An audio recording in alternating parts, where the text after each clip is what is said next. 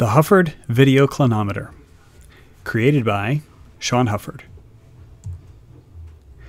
The video clinometer is an interesting take on how we can measure the heights of objects using an inexpensive video camera.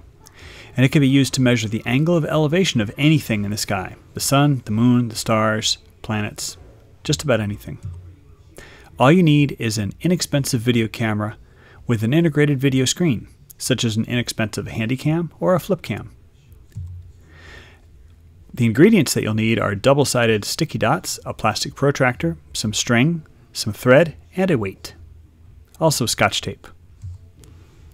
Supplies. First, you're going to need the camera, a protractor, some double-sided adhesive tabs, and some string, along with something to use as a target to calibrate it. Now, if you got one of these nice flip cameras, where you can actually flip the monitor, it makes it a whole lot easier. I'll show you how in a minute. Preparing the protractor and your camera. The protractor that you'll want to have needs to have a hole, because you want to run a piece of thread through the hole and then tape it onto the back. This is important because you want the thread to swing freely, but you want the thread to always be centered on that hole.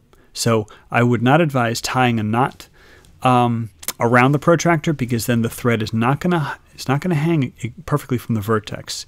You want the thread to hang perfectly from the vertex, so the best way to do that is to run it through the back. Then what you'll do is you take your either flip cam or Handycam, and you'll tape a piece of thread to the midline of the frame. This will be your aiming line. Then you'll flip the screen shut if your camera does such a thing, and then you're going to lay your camera on the floor. And on the far wall, you place a target. Could be a sticker, could be a dot, some sort. And then you're going to run a thread or a string from this target to, you could tie it onto a can of beans or something like that. And Shawn's going to tell you how to calibrate it. Calibrating and mounting the protractor. As you can see, I taped the target on the baseboard, and I put the camera on the floor on its side. And I have the target centered in the frame from top to bottom, exactly oriented like this. And with a string, since it's attached to the center of the target, and I know that the center line of my camera is along this tube, as long as I put the protractor, as long as the protractor is lined up with the center of that hole and the string going across the 90-degree mark, that is actually centered in the camera to where down is now 0 degrees elevation.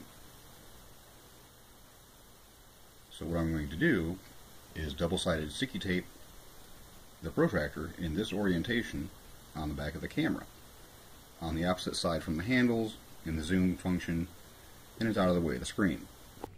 Mounting the plumb bob. Now, before we assemble everything, we need to use something as a plumb. In this case, you want to use something that's heavy enough to pull the string taut, but you don't want something that's too heavy to pull it apart. Using the clinometer.